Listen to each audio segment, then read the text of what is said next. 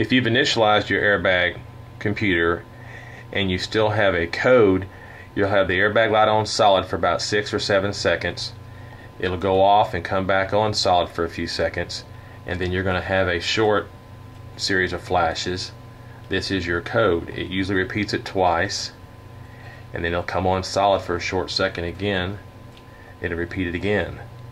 On this example here, this is a code 3. Code 3 is a left seatbelt pre-tensioner. Either you have it unplugged or you need a new one. This is exactly how the code will read on a Nissan Infiniti.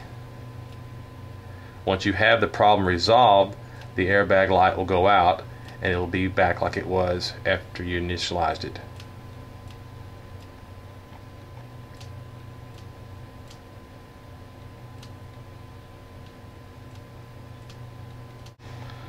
Once the airbag code has been resolved, your airbag light will come on, be on for about 6 or 7 seconds.